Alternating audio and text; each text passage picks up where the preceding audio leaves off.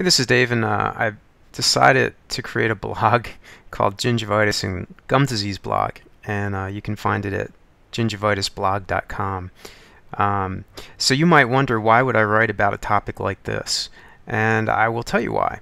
I actually wrote a book called What You Should Know About Gum Disease about, I don't know, 8, 7, 9 years ago, somewhere back then. And the reason I wrote the book is because I found out that a lot of people have this problem of gum disease, gingivitis, periodontal disease. In my opinion, they're all the same thing. It's just that they're different parts of the same disease process. So I wrote a book because I realized a lot of people didn't know much about this, but yet many dental professionals will tell you that 75% of people have some gum disease right now. Now that's, if you think about it, that's 3 out of every 4 people.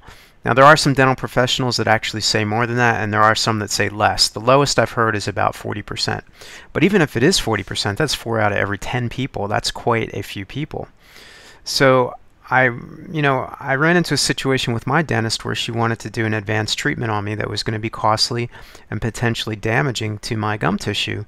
And I was disturbed by that, and I went out and actually figured out a way to get my gums healthy again. It took some time. I tried many things. I did finally find something that really worked well, and my dentist was completely shocked. And that's why I wrote my book, What You Should Know About Gum Disease, The Layman's Guide to Fighting Gum Disease. I also wrote a shorter guide called How to Stop Gum Disease in 4 Easy Steps.